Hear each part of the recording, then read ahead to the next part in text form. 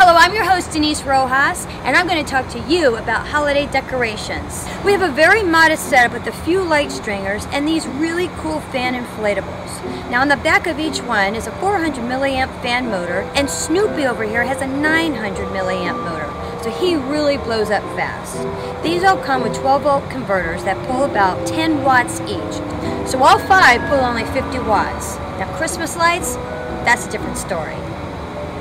This is a standard 100 bulb light stringer, and each set like this draws over 38 watts of power. If you were to display 10 stringers like this one, you would have almost 400 watts. An average display usually has over 20 stringers, and that draws a bit over 1 kilowatt. If you were to keep these on overnight, you can quickly run up your electric bill. This stringer is more expensive but a lot more energy efficient. These are LED light displays. This 50 bulb chain is rated at 3 watts, but in actuality draws only 2 watts. I will plug in another chain to get us up to the 100 bulbs. You can see this is only drawing 4 watts. These are 10 times more efficient and produce nearly the same light.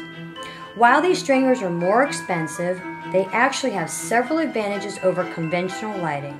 They last a lot longer, and if one bulb drops out, they actually stay lit. Christmas LEDs come in different colors.